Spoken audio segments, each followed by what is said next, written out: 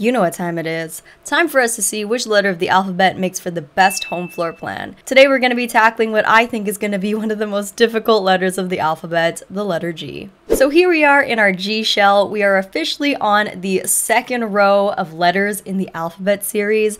Also, as usual, please leave your comments down below for what we should do for the letters H and I. You guys know that I rely on your comments and do take them very seriously. As for today's theme, there was one suggestion that particularly caught my attention, and it looks like a lot of you guys were on board for this one as well, and that is G for grunge. And I don't know if you can tell, but I tried my best to dress the part as well. I don't know if this is just edgy style and not so much grunge, but I did my best. I've also never done anything remotely grunge in The Sims before, so I was doing a ton of research. I was watching YouTube videos, browsing Pinterest, I was even reading articles about grunge decor, and I think I'm gonna go for more of the newer grunge aesthetics that have been popular lately, so I really hope you guys like it.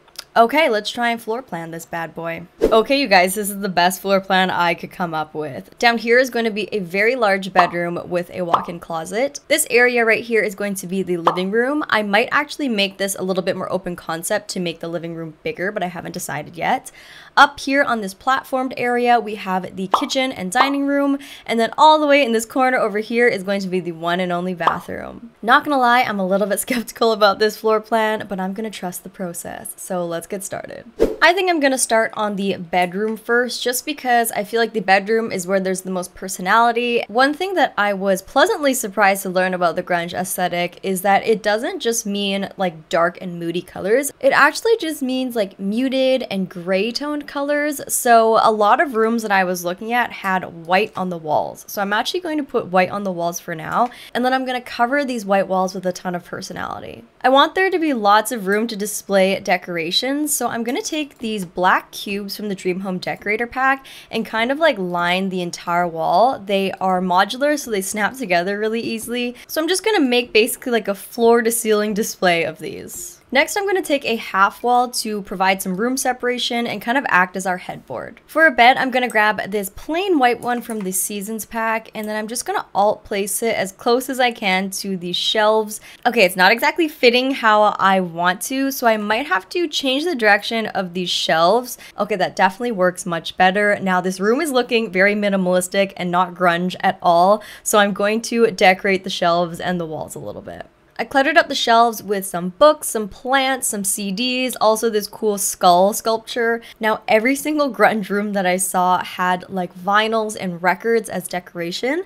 So I'm just going to search for records in the search bar here. And we actually just got this stack of records from the basement kit, which I think is perfect. And they happen to fit into these cubes like an absolute glove. So I'm going to put a ton of these in these empty cubes. It most definitely brings in that grunge factor that we were looking for. And yeah, I just placed them randomly. They're not symmetrical at all, but I think with the grunge aesthetic, it should be very effortless and easy and not too try hard. Checkered prints are an absolute must with the grunge aesthetic, and I do seem to remember that we have a checkered print rug somewhere. I just can't remember where. Oh my gosh, is it from the pastel pop kit? Yes, it totally is. Oh my gosh, who would have thought that the pretty pink pastel pop kit would have the perfect rug for this type of room? This aesthetic definitely relies on a lot of expression on the walls, so I do want to add some sort of interesting tapestry. One of these from high school years would be absolutely perfect. This black one's pretty cool, but also this blue one's pretty sick as well. I'm worried that this one's a little bit too blue.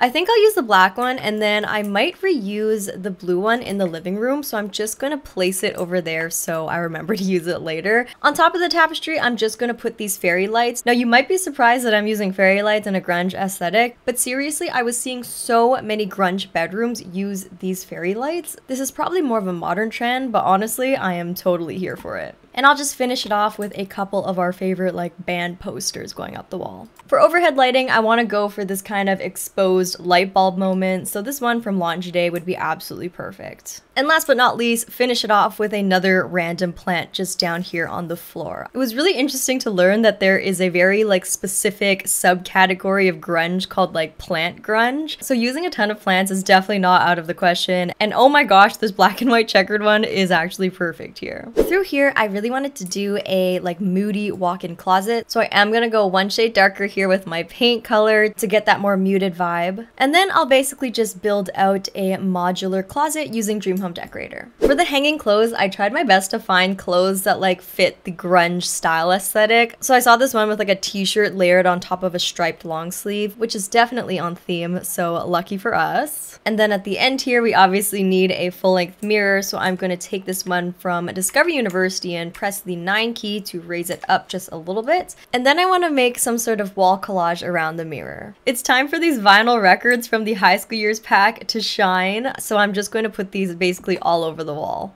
Okay, I have them basically like raining down the wall. And then I also found this like skull decal from Get to Work that I thought would be kind of cool. And I'm basically just filling any empty wall space with some sort of poster. Here's our grunge inspired walk-in closet, all done. I really felt like the grunge home needed to have its own walk-in closet because the grunge fashion aesthetic is also very prominent and very trendy right now. So definitely the sim who lives here loves fashion. This bedroom is surprisingly coming along really well. I do want to decorate this little corner here. Let's start it off with some windows here for some natural light. I went with the black swatch. I imagine the sim who lives here like painted the windows themselves. And then I want to go in with this hanging plant from the Blooming Rooms kit. You guys, I am not joking when I say that this hanging plant goes with literally every single aesthetic on the planet. There is no situation where this plant is not the vibe, and I will fight you on that fact. For blinds, I'm actually gonna go for these like very generic, minimalistic looking ones. Something about these blinds just screams like effortless and not overly curated, kind of like they just came with the house and the sim who lives here is like, yeah, whatever, I don't really care. Do you kind of get what I'm saying, or am I making like literally no sense?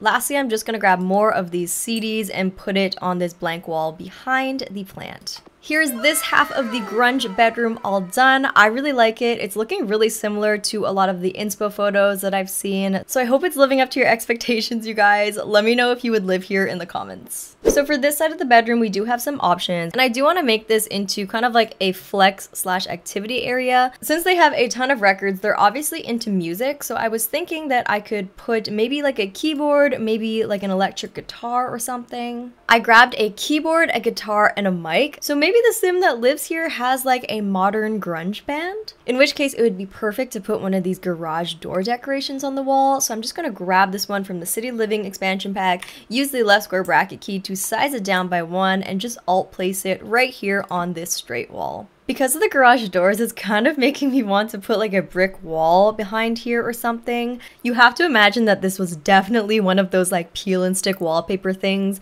that the sim did solely for the vibes. I also want to put this full-length base game mirror just on this wall directly across from all the instruments so they can like watch themselves and make sure they look cool while they're playing their music. The high school years pack is once again pulling through with a ton of cool like posters and collages. Let's go with that, and then I do want to grab these fairy lights again and incorporate those somehow. I will admit that it does feel a little odd to put these like delicate fairy lights with this grungy aesthetic, but I will say it does look pretty awesome, and the Pinterest inspo does not lie. But it does kind of make sense because the whole vibe here is about self-expression, so who's to say that fairy lights are only for a specific type of aesthetic? Anybody can enjoy them. I'm going in with this pattern neutral rug from the City Living expansion pack. Now to me, it does look a little bit boho, but when you contrast it against the garage door, the brick walls, and this grungy collage, I think that it actually kind of works. To finish off this room, I'm just going to add this clothing rack from high school years right here. This could act as like a place for your guests to hang up their coats, but it could also be for costumes for the band, like their performance outfits could be hung up on here. Okay, here is the garage band room all done, perfect for you to have some friends over to rehearse your grunge music. So the room feels nice and open, but at the same time there is quite a lot of room separation, so I think that we use this space really efficiently. So let's move on to the rest of the house now. Okay, here we have arrived in the living room. So this is a super tiny space to work with. So first things first, I'm just gonna start off with a simple couch. Now I don't know if I want to lean into the more simplified definition of grunge, because when I initially thought of the word grunge, I literally just thought it meant dirty. But when I started doing research, that's when I found out there was so much more nuance with the type of decor and the plants and the wall decorations and like the color palette. but I think technically we wouldn't be wrong if we leaned into something more like simple and basic and worn down as well. So I think I might go for this simple couch in the base game, which reminds me of like a typical like basement couch,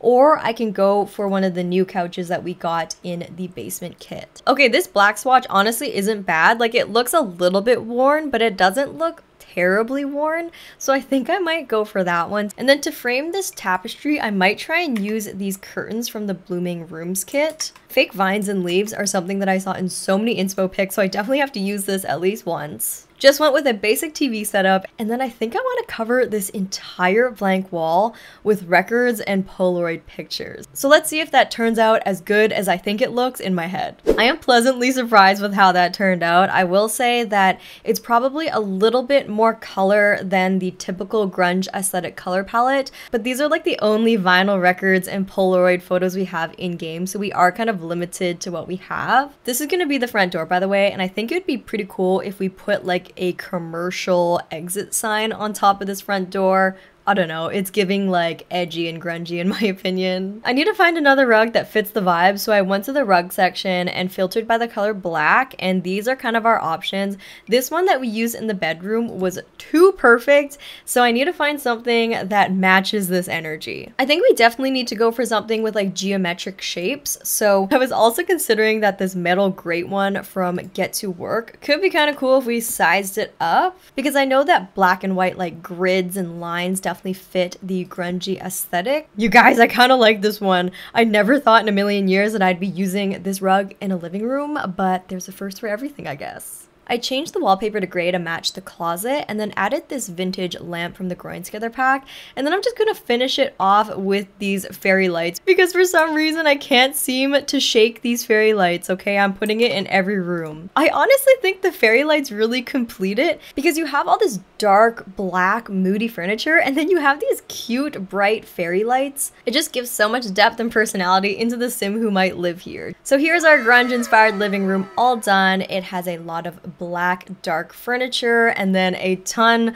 of color and personality all over the walls. So it definitely is maybe a little bit more colorful than I would have liked, but I still think that it turned out absolutely perfect nonetheless. But let me know what you guys think. On to the home stretch, we are going into the kitchen. I did add this little industrial fence here to separate the platformed area. I'm not gonna lie, there's not a ton of inspo for like grunge style kitchens and dining rooms per se, so I think it's a safe bet to stick to a darker and more muted color scheme here. We could maybe even go for these industrial base game counters. They do look pretty nice in a dark swatch. And then I'll just make sure to grab darker appliances too. Instead of cabinets, I'll just go for open shelving, and I might try and use these cube ones that I used in the bedroom to kind of tie it all together. And then I'm just going to clutter up these shelves with various decor pieces, not just kitchen stuff, but anything that will show some personality. Okay, promise not to get mad at me for repainting items, but I seriously need something to like add some pizzazz to this kitchen.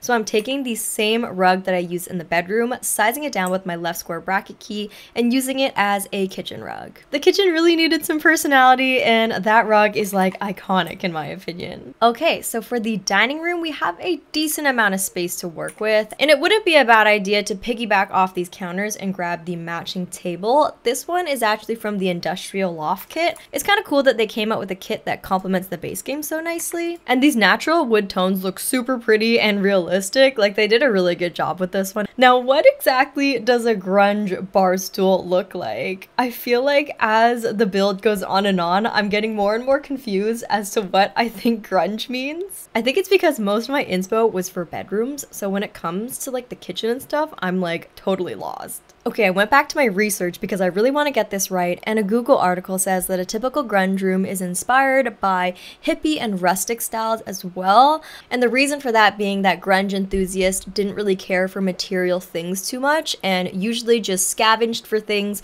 or got a lot of their furniture from thrift stores. We also just can't go wrong with these plain wooden stools from the base game as well. They definitely match the color palette perfectly, so I think those are probably a safe bet. This blank wall here is the perfect opportunity to tie it all together, so let's do another kind of poster or photo collage here. Basically anything that looks like a band or music poster, I'm just gonna grab, and I feel like I can't go wrong with that strategy. I might even take this base game poster and like layer it over this high school years one as if they're trying to like cover up one of the posters that they don't like anymore. Well, here is our finished grunge-inspired kitchen and dining room. I will say it is quite difficult to portray a specific aesthetic and a ton of personality in a kitchen specifically, but at the end of the day, I feel like someone who likes a grunge aesthetic would like this kitchen, and it does seem to go with the rest of the home, so I would say mission complete. Okay, you guys, we finally made it to the bathroom. Now, I just need to turn on my building brain and let my mouse guide me to the most grungy toilet that it can find, okay? I'm gonna let my mouse do all of the work and I will think less. And I think this one right here might be the grungiest toilet I've ever seen. What do you guys think? This is me not taking any accountability for the choices being made in this bathroom. Whatever happens, happens. Let's do some dark tile on the wall too, just to really lean into that dark grunge vibe. I'll be the first to admit that I generally just don't really care about bathrooms too much. As long as they're functional, in my opinion, that's good enough. But for the curtains, I'm just going to put these same curtains here, but I'm only going to cover 2 of the windows as if this third window, you know, it broke off and they haven't gotten around to fixing it yet. You know, stuff happens. Ooh, and these wet towels from the Everyday Clutter Kit are definitely perfect here. So I am thinking maybe I should do a graffiti wall. This one is from Get Famous, and there seems to be quite a few swatches, so let's find a good one. This black and white drippy one is kind of cool, and I kind of imagine they had like a friend who's a really good graffiti artist, and they said, hey, can you come to our bathroom and do like graffiti art on the wall in our bathroom because we've been meaning to renovate it, but it's gonna take a couple years till we get around to it. So in the meantime, we're gonna let you graffiti all over our walls to make it look more interesting. I'm gonna size down this base game painting like 3 times to act as a mini bath mat just near this bathtub. I think that these black and white brush strokes kind of tie in to the graffiti on the wall there, and then I'll just add some plants and then we're pretty much done with this room, you guys. Here's our grunge inspired bathroom all finished. I think considering it's a bathroom, we did a pretty good job at portraying the grunge vibe, especially with like the shower open without any walls, the graffiti, also the like exposed pipe sink here like that. I don't know. It definitely feels very dark and trendy and grungy to me, and I think that the sim who lives here would definitely like this. But you guys, that concludes our G-shaped grunge home. It was so fun to do. It was really challenging. This is like the longest it's ever taken me to film an episode because the style was just something that I wasn't familiar with whatsoever. Now, I did take a more like modern approach to the grunge style, drawing inspiration from different like subcategories of grunge, obviously. So I hope this is what you guys are expecting. This is kind of what I concluded was appropriate based on like the Pinterest photos and stuff, and I do really like how it turned out. It is completely out of my comfort zone, as you guys know, and I can definitely picture like the sim who lives here, which I think is really important. The vibes are immaculate in here. I'm actually so happy with it, and I'm having so much fun with this series, you guys. So if you guys enjoy it, please don't forget to give this video a thumbs up to let me know that you still like this series and you want me to keep going. We are only 7 episodes in, and I'm really gonna need your support to push through all 26 letters. Please do let me know your suggestions for the letter H and also the letter I. You guys know that I take your feedback and your suggestions very seriously. I literally can't wait to see what we're gonna do next, so I'll see you guys all in my next episode. Love you!